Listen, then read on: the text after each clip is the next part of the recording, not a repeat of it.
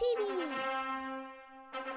The Wedding March, a timeless piece of music that has become synonymous with marriage and has been used in countless weddings all over the world. But did you know that it was not originally written for weddings? On June 2nd, 1847, the Wedding March was used for the first time at a wedding. The music was not written specifically for the wedding, but rather it was a part of the incidental music composed by Felix Mendelssohn for Shakespeare's play A Midsummer Night's Dream. The piece was an instant success and quickly became associated with weddings, being played at countless ceremonies in the years to come. In fact, it's become so ingrained in popular culture that many people believed it was written specifically for weddings.